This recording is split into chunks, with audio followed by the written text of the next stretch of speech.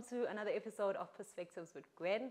We have strategist, speaker, leader, host of the Impact podcast, Sifiso Dube. Thank you so much for coming on our platform. Thank you, ma'am. It's good to be here. So, let's go. Talk to me. I think because you come across as a very serious person, so we've got to get into I come across as a very serious person. quiz questions, yes. That's terrible. No, when I walked in this room, Bazalwan, did I look very serious? Hey, don't intimidate my people. you came Me, here I'm not sure. straight face, I'm getting smiles. suit, yeah. ties, everything ready. I don't know if I come across serious. Let's get into some quiz questions and get to know you Let's a do little it. bit more. Let's do it. If you could eliminate one thing from your daily routine, what would it be and why? Whew, one thing for my daily routine. Oats. I don't like oats. Okay, but It's a healthy breakfast. Get rid of it. If you I could have to substitute with eliminate something it. that's better, I would. Okay, So I great. train a lot, and so oats is one of the, well, it's said to be one of the most important, like one of the best, healthiest breakfasts. So if I could get rid of oats, I would. Also, I went to boarding school from grade 6 to matric, and we had 3 meals. Right. In Eastern Cape, Bati, Mpogo, Okay, yes. Iput. Yes. We had Kellogg's or Rice Krispies, and the third one was oats. So me and oats have a very deep relationship. It goes very far back. Let's get rid of the oats. Okay. Because I was about to ask. Sure. If you because that's simple. You can get rid of it. It is. Are there no other alternatives? There probably are. I just haven't spent time to investigate them. Yeah. But yeah. Okay. Let's see. If you could be magically fluent in any language, what would it be? Probably Spanish, because probably one of the fastest growing languages right now. It's important to be able to speak it. And we know the global economy, the way in which the world is moving, the interconnectedness, whatever the case might be. So for sure, if you want to be more effective on a global level, and language is important, by the way, to some of these things, right? Yeah. You know, what does Madiba say? Speak to a man in his language, speak to his heart. So Spanish. Okay, cool. If you could teach a subject, what would it be? Leadership, without a doubt. We need to. No, but that's obvious. No, yeah, you. Pick something different. Man, you asked me, Aye. guys. What was happening now? No, pick something different. I think that's pretty straightforward. We know you for leadership. Okay, fine. Something other than leadership. Yes. High school, primary school, tertiary, doesn't matter. High school. High school? Life sciences, physics, maths, English, Zulu. Sport. Aye. Is that an option? Surely, guys, we all did PT here. Is sports an option? Surely. No. Is that not not in an South option? Africa, at least. Is that not an option? No. Guys, I don't have answers for you, guys. What must they do? Hey. But let me tell Don't you why. be strategic with us. Just No, be but let me simple, tell you why straightforward. sport, though. Okay, go on. Because I'm trying to think of something else that's on the sporting field, right? There's so many things we learn unknowingly, right? If you want to talk, you can't be the best if you're not disciplined in sport. If you want to talk diligence, we're talking sport. If you want to talk mental capacity and capability, the ability, this is why people love Djokovic. He's a tennis player. I'm a big fan of tennis, by the way. Okay. People love Djokovic because that man can be 5-1 down. And this is the second set. This man is evidently losing. And it's 40 in the point score, whatever. I think it's like 40 love or whatever in the point score. This man is going to lose this game. It's about to be game, set, match. And Djokovic has the ability to come back. And he will win that game and take it. This is why he gave Federer a problem. His whole, towards the end of Federer's career. By the way, my favorite is Federer. We don't like Djokovic around here. But Djokovic came and gave Federer a problem, gave Nadal a problem, gave all these people a problem because of resilience, mental capability, the capacity to come back. That's probably one of the most important things in the world. So I would want to be involved, if not leadership, because I could not have that, then give me Let me be active in the sporting space because there's so many, I think, principles and values, teamwork. Right? We talk about in this economy, modern economy, we talk about collaboration, the importance of collaboration. Yeah. Where do we get that from? If you're in a rugby team, you better believe you're going to learn that there's some times where I'm not going to be the one who scores the try, pass the ball. Yeah. That's teamwork. So let me do PT. So not history, not hospitality. Can you cook? I mean, to save our lives. Yeah. Okay, we got our answer. We won't be hungry, guys. We have our answer. And we'll live to see another day. If he offers you a meal, please. History is important. The thing is, so as I progress in life, I've begun to realize the importance of some of these things. Yeah. I'm generally not a big history fan, me inherently. But I understand and realize and appreciate the importance of history. Yeah. And just like 10 years ago, I wasn't a leadership fan, right? Oh, okay. I've always been a leader, but I've never necessarily sat down and said, okay, let's read on leadership, like let's grow in the leadership. But it wasn't really a thing. And so then I opened a leadership book. And before I knew it, I had read dozens of leadership books. But I started with business books. Then I moved to leadership books, right? Because I was always certain on the one aspect, which was business. I always knew that I'm going to be active in the business space. But now, again, the more you progress in your career, in business, whatever the case might be, politics, leadership, you begin to realize that history is important because nothing's new. Yes. Under the sun. Yeah. And there's certain principles that have always been there. And you can read history from different aspects of society, communities, backgrounds, whatever the case might be. And I think it just shapes your worldview. Yeah. And it gives you, it equips you to a large degree. So history is important. Yeah.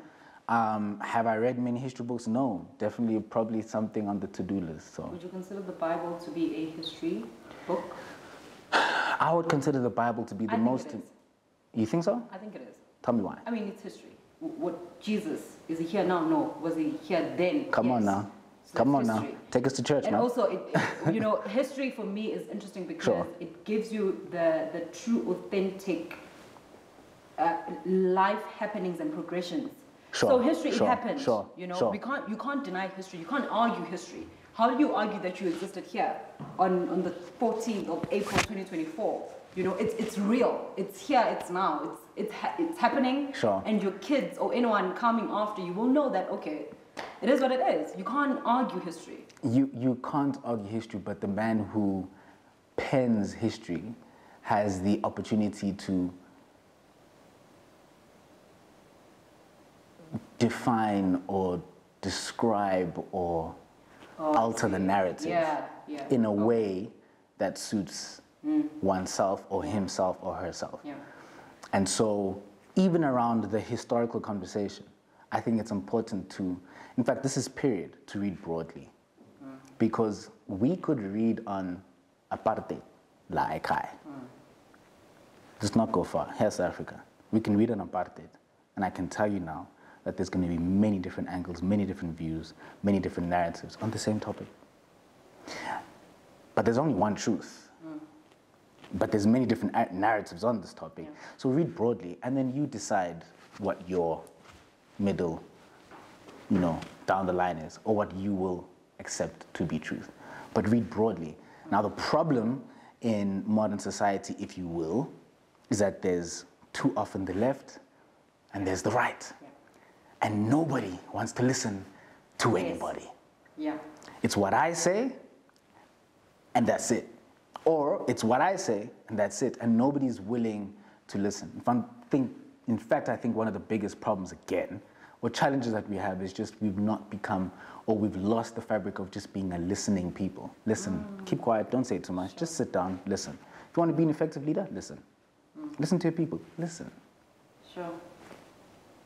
So, yeah, I didn't even know what I was talking about, but yeah. How did you realize that you are a leader? So, for me, I was fortunate in the sense that, high school, primary school, I was fortunate that I was always, for some reason, always given leadership positions. So whether it's... one of those kids? Yeah, I can't... Oh, so I'm definitely not a teacher. Write the names down. Please, it's definitely not me. Tell me who was talking. Tell me who was being naughty when I was away. And I think the funniest thing about, me and my background is that for some weird reason, yes, I might have been head boy and leader and whatever, but I was... you see? No, but you see, don't draw to conclusions too quick now, Gwen. There was always this aspect of still being able to be with the, I don't want to use the word cool guys, but the cool kids. So for some weird reason, I managed to merge those worlds. So no, I was not the guy saying, writing that. No, I was definitely not a teacher's pet. Okay. Furthest thing from it. Okay. But for some reason, like I said, I was always given leadership positions. And so from an early age, I knew that I had something in me. But I want to do a quick diversion here, and I think it's important because a lot of people think that leaders are born. Now, you can be born with certain qualities that make you more effective as a leader, but leaders are not, everybody is a leader. Okay. And that's important because leadership is influence. And if you have influence, by virtue, you're a leader. You're a leader. So I ask people all the time, do you have a brother? Do you have a sister? Do you have a mother? Do you have a father? Do you have a friend? Do you have friends? You're talking about your high school friend or varsity friend.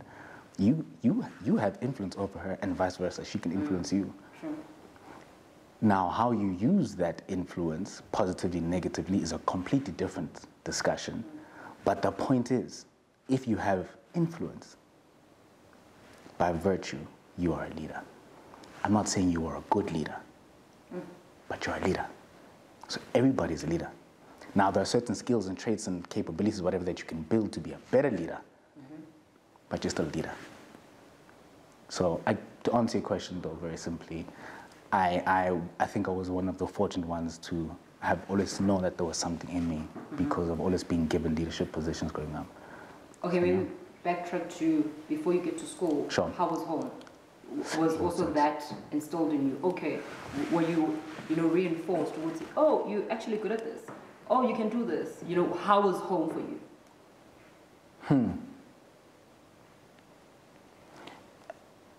It's an interesting question. I mean, I think to a large degree come from a very supportive family makeup construct, whatever you want to call it.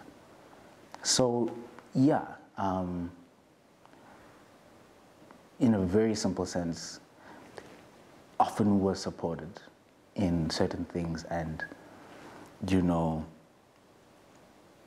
life was always spoken, over certain things. I've never, guys, my journey is probably not one of the most interesting, but it's an interesting journey. I mean, if people go back, 8 years from now, I was on radio. Really? Exactly. Nobody knows this. I was on radio, campus radio, at varsity. Me too. Were you? Yeah. Which show? Radio DUT. Radio DUT? I think it was 9 to 1 or something. Because I used to skip my classes, then my friends would have to catch me up. For real? Yeah. Wait, 9 to 1 in the morning? Morning. Morning. Yes. Okay. Yeah. Okay. So you were that person. I see you. What do they call it? So our show was the AM to PM show. Something like that. They call it like the brunch slot. That slot. Brunch. Okay, perfect. So I was mid weekday lunch, so 1 to 3. Okay. So there was a time in life where entertainment was what I was pursuing. So I was on radio. Okay. I had a band. I sang. That was what I was doing. I was in that space. And never once did anybody say to me, Sifiso, uzosiqala manje. You know what I'm saying? Because your dad is a pastor. So. Yeah. Okay. Holy stayed in the church. Okay. My father has never once, my mother has never once sat me down and say, Chief, you're born we don't know. Okay. So always been supported. I came to the decision of my own accord that was not the space that I should be pursuing, and there's something different for me, with a focus on business and leadership. But I come from generally a supportive background frame of, yeah, if you will. How important is that? I mean, we live in times where it's very easy to reproduce or have your own structure of family. Like, I can decide that, okay, I want to have kids, but I don't want a man. Yeah. You know, those are the options. Well, not for me, certainly. But, I mean, it's real. It's happening right now. You know, how important for you is constructing an environment for children that will be conducive for them to become who they were meant to become? And also, what's your preferred family structure that you perceive to be the most conducive and, you know, best Guys, Gwen to won't reproduce and raise kids? Gwen won't let me leave here without something controversial. She wants Oh, it. She wants it. She mother. wants it. She wants it. It's just a question. Yeah, she I'm wants just it. doing my Yeah. job. Earlier on, she said, I'm picking the safe route. Now she's busy putting things and I can hear. See, if you want to be controversial, that's your own thing. I'm just asking questions. To the first bit of your question, I think it's so important. You, as a parent, literally have the ability to make or break your children. You have a huge level of influence over their lives, and you impact their journey in such an incredible way. Probably one of the biggest problems in the world in which we live in today is that we have people who are children having children.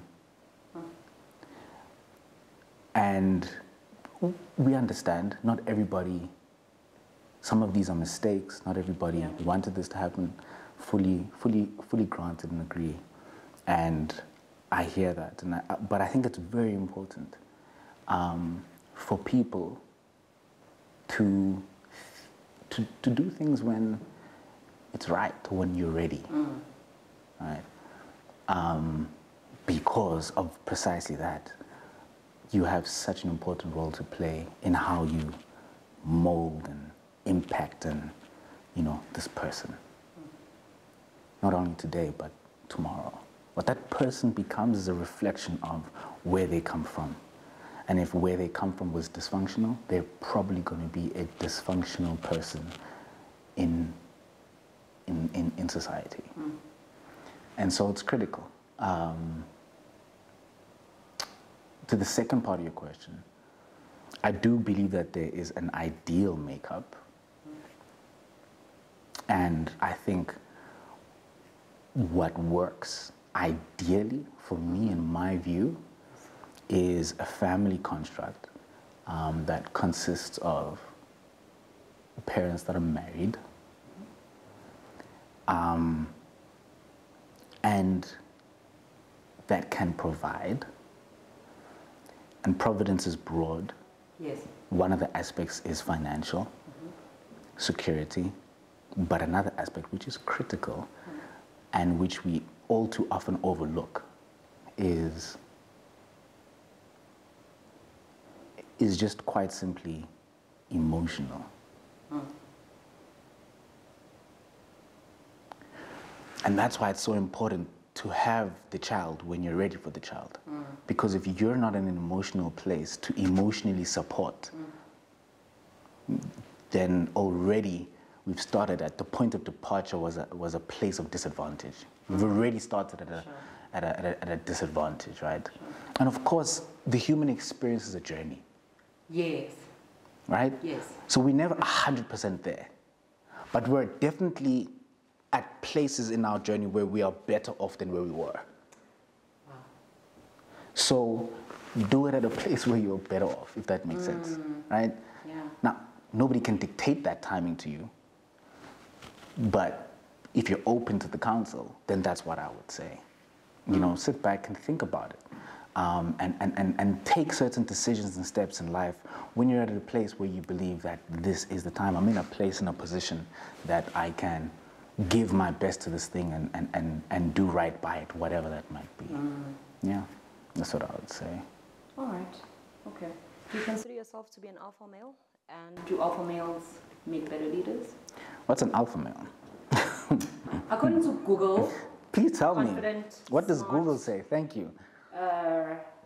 Self-assertive, just knows their worth, knows their value, perceive themselves to be of great value and influence in society. They're just themselves and they are comfortable in themselves, and I think also they have that leadership aspect also. But I'm not sure, because also there is an element of narcissism that can, take a direction there. So there's quite nuances that are also combined in the alpha male figure. So I'm not sure how informed you are about the alpha male concept, and also, do you believe in it? Do you consider yourself to be there? So first of all, let's start here. Gwen knows the definition of alpha male, guys. Did you hear all that description? I mean, yeah? Google. I'm inquisitive. Thank you, ma'am. Hence, I'm very inquisitive, so I will search. I'll try and. And number two, I think similar to what we just discussed now. Words are important. Terminology is critical, and so sometimes we must think about the way in which we term these ideas. Another idea, and I will answer the question. Another idea is toxic masculinity. Yes. Right. Yes. So people talk about toxic masculinity. And I love Adam Grant. So I listen to a lot of podcasts. I love Adam Grant. He's an incredible thought leader. And he says, well, he thinks that the word toxic masculinity is not necessarily helpful. Okay. Awesome. So let's think about this. If we're trying to achieve something, then let's frame it in the best way that it helps us get to the desired end. And what he's basically saying is that toxic masculinity inherently suggests that masculinity is toxic.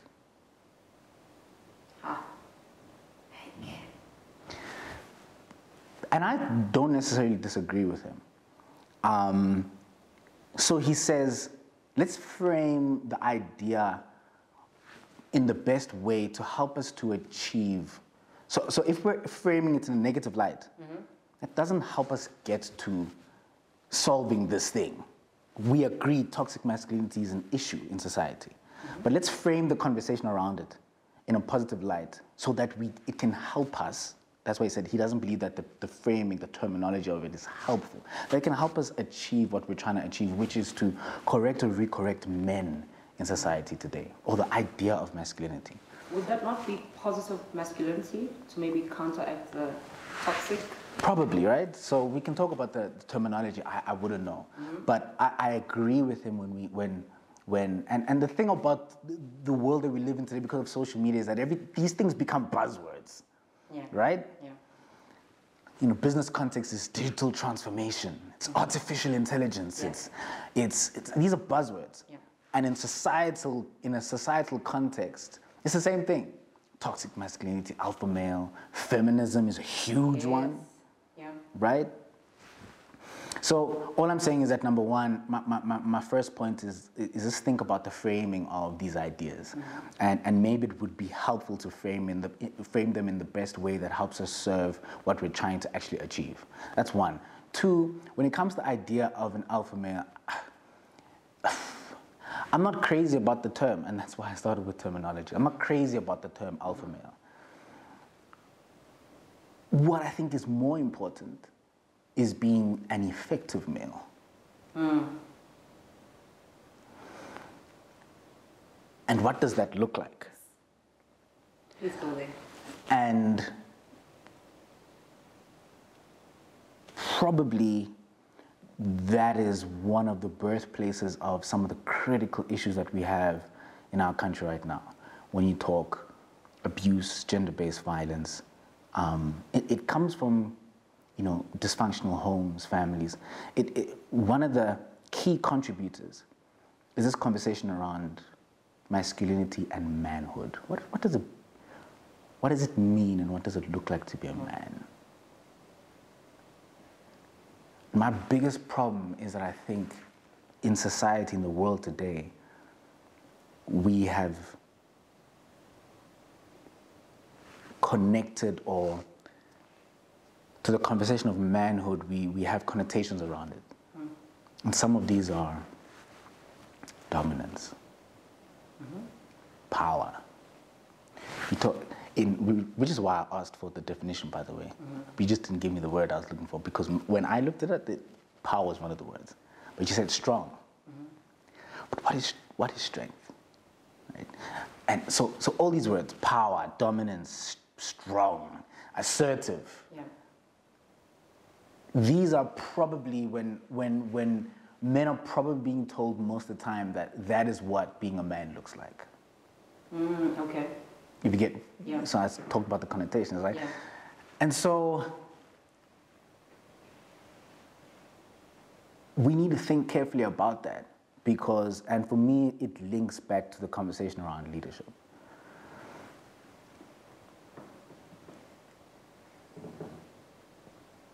To be an effective leader is not just about power or position or title. It's about relationship.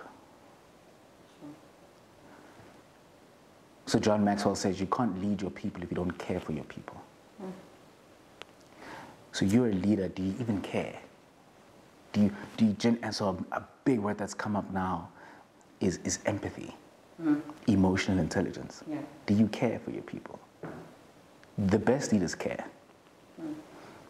The best leaders are in service to. The best men care. Sure. The best men are in service to. Okay. Providence, security, emotional intelligence. The best men for me, they have a firm grip and understanding around those ideas.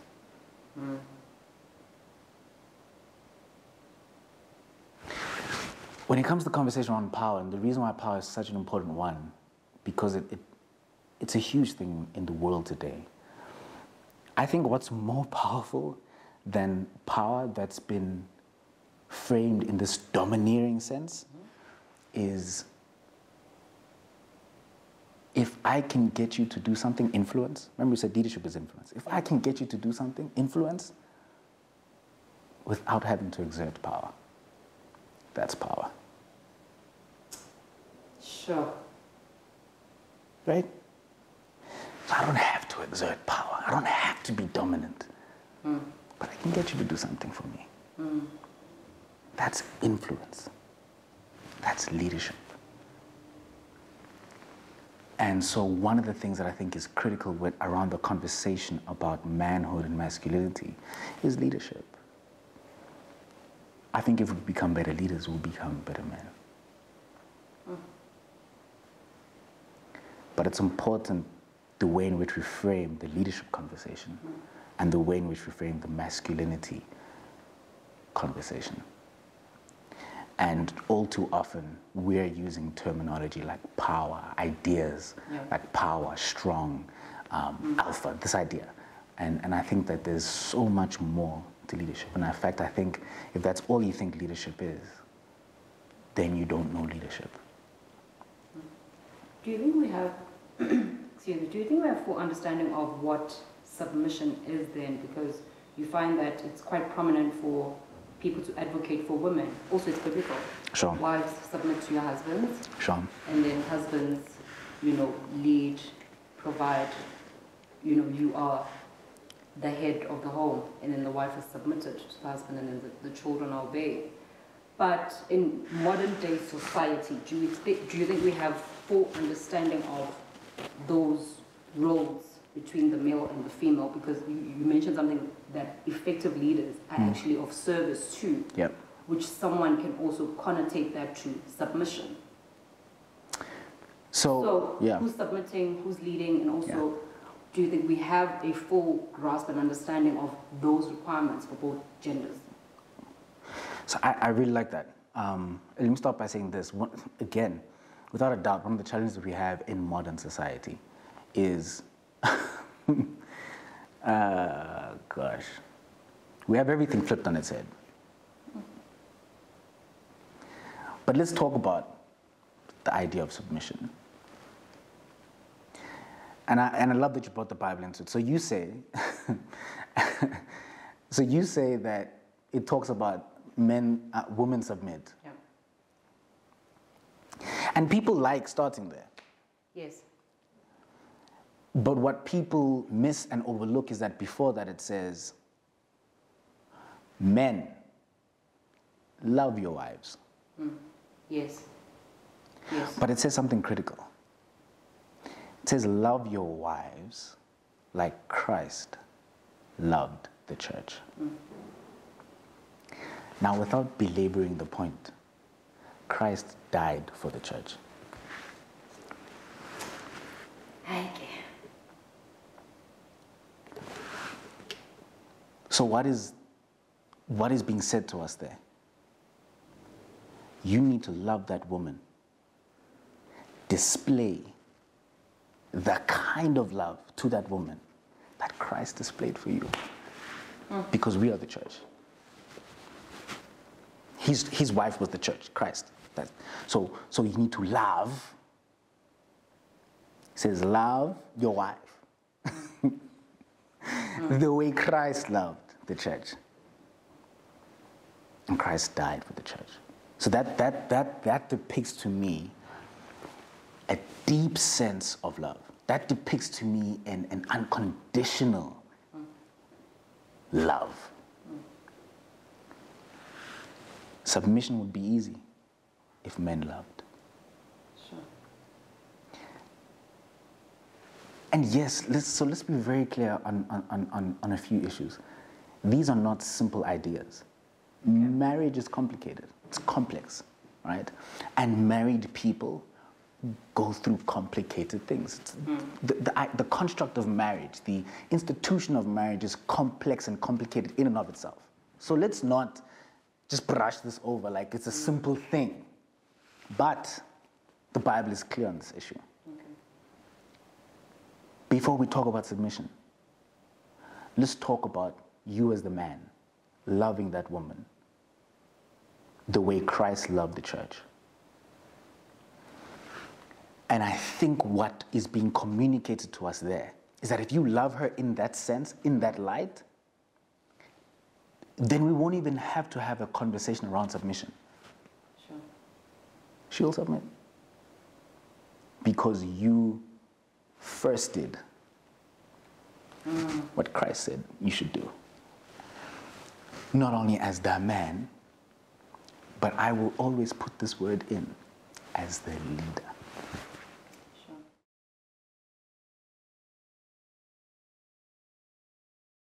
I think Christ gives man